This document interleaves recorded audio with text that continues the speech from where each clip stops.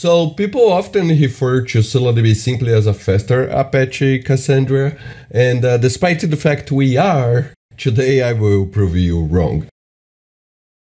So in the ScyllaDB monitoring, we have a 3-node cluster doing 500,000 operations per second while sustaining single-digit millisecond latencies.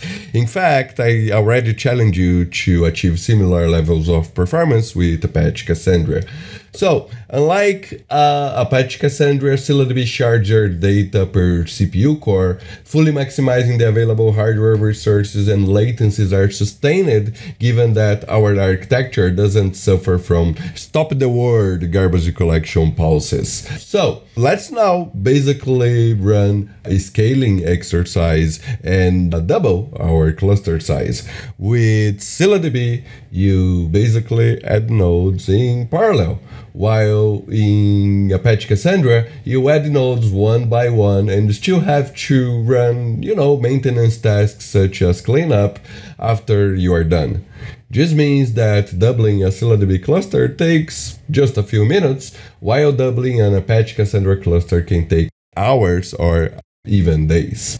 This means that ScyllaDB is not just faster than Cassandra, but also easier to manage, while requiring less infrastructure to get the job done, directly saving your organization's budget. So what we are going to see next is that even with lots of data movement going on, our latencies were barely affected. And here's another difference compared to Apache Cassandra for you. ScyllaDB implements its own cache. This means you don't have to spend time tuning your key cache, row cache, decide whether your main table will be stored on heap, off heap, and so on. And ScyllaDB also actually knows how to keep your latencies under control, thanks to heat-weighted load balancing. Finally, ScyllaDB strings data as fast as possible, almost maximizing the available network throughput. Given that we are finished with scaling, let's now actually get to 1 million operations per second. Can you do that with just 6 nodes with Apache Cassandra?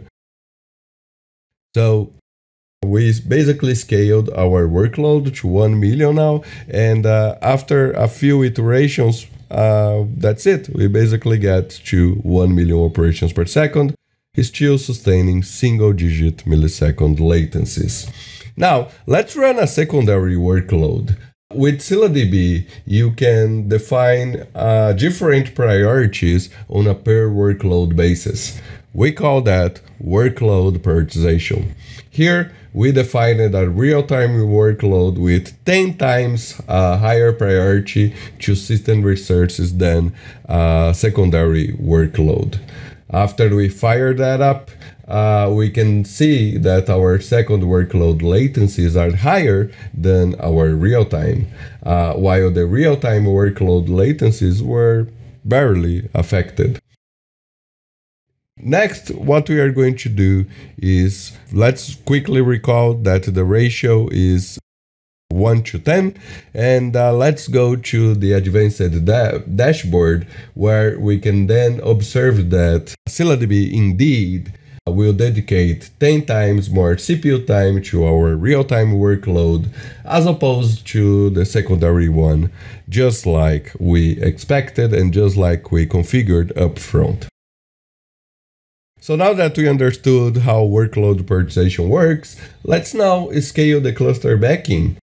Maybe we are outside of peak hours and want to save on infrastructure.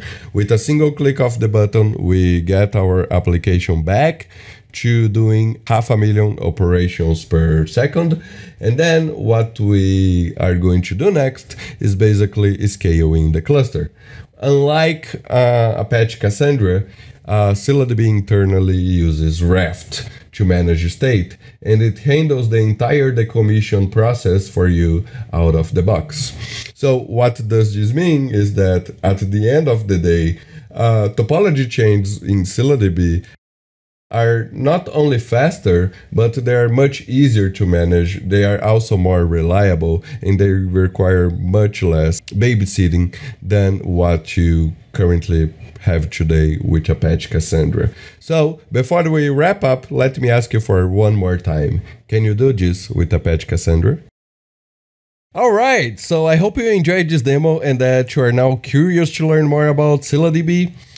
Feel free to reach out should you have any technical questions, or sign up for the ScyllaDB Cloud free trial so you can experiment with and prove the value of ScyllaDB by yourself. Thanks!